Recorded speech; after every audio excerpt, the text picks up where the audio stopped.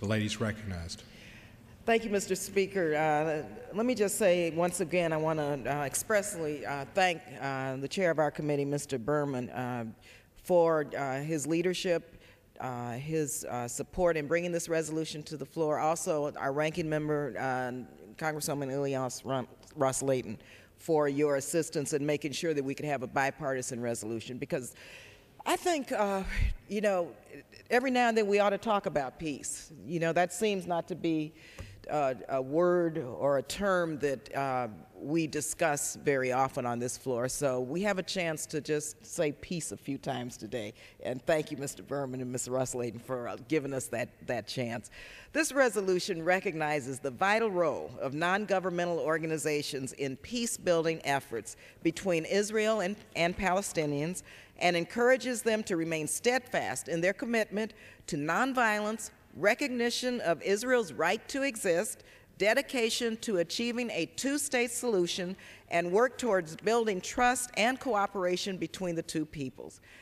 Mr. Speaker, this bipartisan resolution is strongly endorsed by many organizations and groups that have been long dedicated to the cause of peace, justice, and reconciliation between Israelis and Palestinians. Supporters of this resolution, and I'd like to mention them for a minute: Churches for Middle East, which is a coalition of 22 public policy offices of national churches and agencies, Orthodox, Catholic, and Protestant, working to realize the vision of a region where two viable states, Israel and Palestine, live side by side with secure and recognized borders.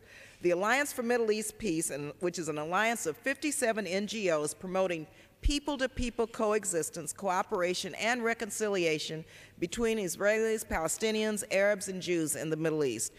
The Israel Policy Forum, which is an independent, nonpartisan organization advocating for sustained American diplomatic efforts to end the conflict between Israel and her neighbors and actively promote the two-state solution to the Israeli-Palestinian conflict, and the Middle East Policy Advisory Committee, which is a coalition of organizations in my congressional district formed to bring a just peace between Palestinians and Israelis. I ask unanimous consent, Mr. Speaker, to include in the record letters from some of these NGOs supporting this resolution.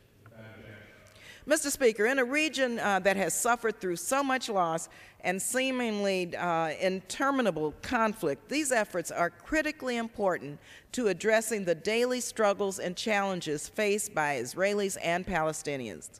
60 years ago, the great Senator Hubert Humphrey said that people are the issue of the 20th century. And I might add now, the well-being of people is the critical issue of the 21st century, and peace is needed for people to flourish.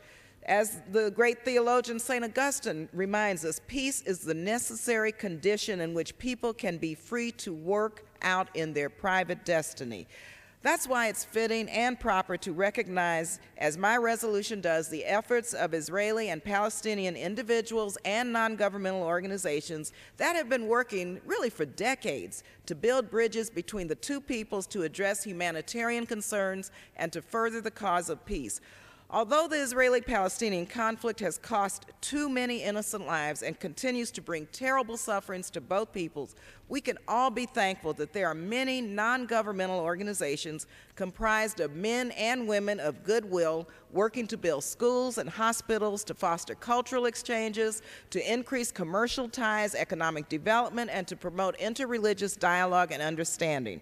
The Israeli-Palestinian conflict is currently at a critical juncture, and sustained progress toward peace depends on the commitment of individuals and organizations that choose dialogue, friendship, and openness. So this amendment recognizes the efforts of those unsung heroes and sheroes and encourages them to continue their important work.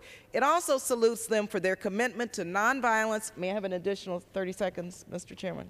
I yield the gentlelady an additional 30 seconds. Thank you very much, Mr. Chairman. It encourages them to continue their work and salutes them for their commitment to nonviolence, recognition of Israel's right to exist, and dedication to achieve a two-state solution.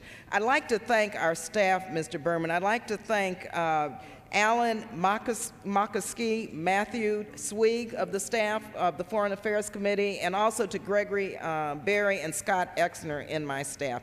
This is the spirit that I hope we can move forward in terms of non-governmental peace builders toward achieving a just and lasting peace. And let's be cognizant of the fact today that peace is possible. Thank you, Mr. Berman. Thank you, Ms. Eliana Ross-Layton, and thank the committee for this resolution.